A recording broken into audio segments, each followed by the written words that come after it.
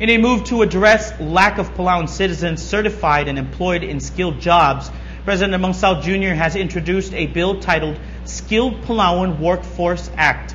The bill, which would focus on equipping, training, and certifying Palauans in skilled trades such as auto mechanic and small engine mechanic, could also address employment issues and provide opportunities, as well as address wages, said President Remengesau during this week's press conference.